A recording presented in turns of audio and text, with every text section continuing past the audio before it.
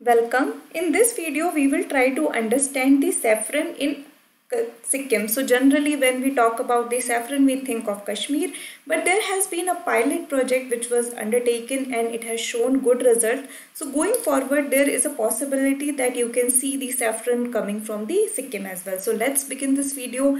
Let's get the context and try to understand what are the geographical conditions required for saffron to grow. As well as along with that, we will also try to understand about the geographical indication tag which saffron has got recently. So let's move forward.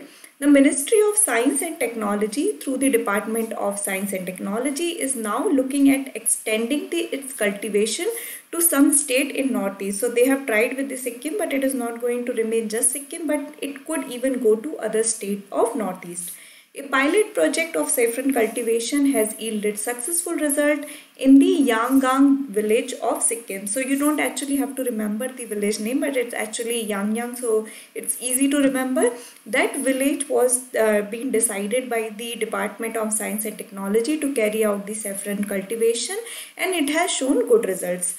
It's produced its first crop of saffron recently, and it's finally could be concluded that the conditions with some modification are also favorable in certain part of Northeast, which could provide better suitable condition for the saffron cultivation.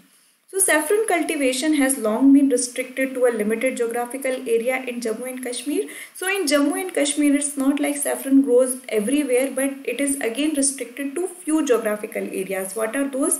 Pampore, which is the largest region, then it has Budgam, Srinagar and Kishwar districts. So these are the few places where the saffron was cultivated even in Jammu and Kashmir. India cultivates around 6 to 7 tons of saffron annually, but in order to meet the 100 tons demand, saffron is imported. So this is one thing you need to remember, that saffron gets imported into India because even though saffron is produced in India, it is not equivalent to what is required. So the demand for saffron is more and the production is less, thus India import the saffron as well. A kilo of saffron grown here cost anywhere between rupees 1.5 lakh to 2 lakh. Now you can look at it. So this is one of the costly spice. So saffron is a kind of a spice and it is costly in its production, or it sells in a good value. So kind of encouraging this kind of cultivation will also help the farmers. It will also have economic benefits to the region or even to the community which has been denied with a particular economic benefits over a period of time. So for the overall development of Northeast also, this could be considered as a step taken forward. So these are the few things you need to know about the context. Now let's move forward and try to understand what saffron is. So like in your geography NCERT book, you have already might have studied about the temperature required for the growth of different crops. For an example, your wheat, jute, cotton. In that regard, let's also try to understand what are the conditions in which saffron can grow. So in India, saffron seeds are cultivated during the months of June and July, at some places in August and September. So what is the time period or which time of the year the saffron is cultivated? If you see, it is generally June and July and even August and September. So that is the time period of a year when the saffron is cultivated. Saffron grows well at an altitude of 2000 meters above sea level. It needs a sunlight of 12 hours.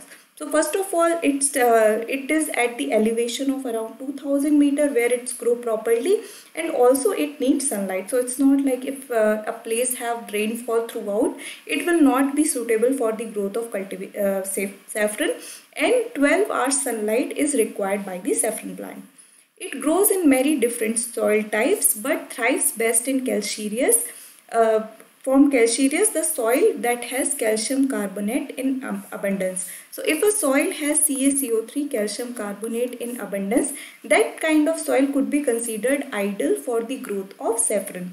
It should also be humus rich and well drained soil with a pH between 6 to 8, which mean it is more towards a neutral side of pH only, because if we go below 7 it gets acidic, if we go above 7 it gets alkaline, and 7 is the neutral. So 6 and 8 means it is more along the line of neutral pH, and the soil need to be well drained. So if the water is accumulated, again that particular soil is not fit for the cultivation of saffron. Then what are the other conditions? So for saffron cultivation, we need explicit climatological summer and winter with temperature ranging from no more than 35 to 40 degrees Celsius in summer to about -15 to -20 degrees Celsius in winter. So for the cultivation of saffron, we need summer as well as we need winter. So the temperature range, if you see over here, it is 40 degree to -20 degree. So that is the entire range in which the saffron could go, and temperature beyond it or like above 40 degrees Celsius will not be suitable for the cultivation. Saffron needs to remain underground for about 45 days at sub-zero temperature. So again, it requires cold climate. So you can understand Jammu and Kashmir, which could have such kind of climate. That is why saffron was cultivated over there. Recently, Kashmir saffron got the GI tag status. So in the upcoming video, we will try to understand what is GI tag. So let's begin. So GI tag, it is basically an insignia on products having a unique geographical origin and evolution over centuries with regard to spatial quality or reputed attributes. So if a particular product has been developed over centuries with a certain unique characteristics associated with its origin geography, then such kind of products are eligible to get a GI tag. It is a mark of authenticity and ensure that registered authorized users, or at least those residing inside the geographic territory, are allowed to use the popular product name. So that's the thing with GI tag. So it produces kind of an authenticity. So if you go somewhere, like for an example, Kashmir has now got the GI tag for its saffron. So you know that saffron produced in J&K has a certain kind of authenticity. GI tag in India is governed by Geographical Indication of Goods Registration and Protection Act of 1999. So that is the act under which the GI tags are provided, and which is the authority which issued that. So it is the Geographical Indication Registry, which is located in Chennai. So these are the few things that you need to know about the GI tag. Now let's quickly glance through few of the GI tags in India. So India has a huge list because of the diversity we have within our country. It is a huge list of GI tags we have, but let's just quickly glance through few of them. So we have the Kashmiri Pashmina, that is a GI tag. Then we have Kullu shawl, that is again a GI tag. Kota Doria, we have agats of again from Gujarat. We have Mysore silk, we have Bidri artwork, then we have the Tirupati laddu, then if you can see we also have the Madhubani painting, Lucknow chicken handicraft work. So all these are GI tag, and this is not an exhaustive list. If you like, go ahead and see, every states had a lot of GI tag. From a UPSC point of view, the GI tag which are recently been in news or which are recently being granted, you can have a look at them, or you can keep them at some place so that you could revise it at a later stage.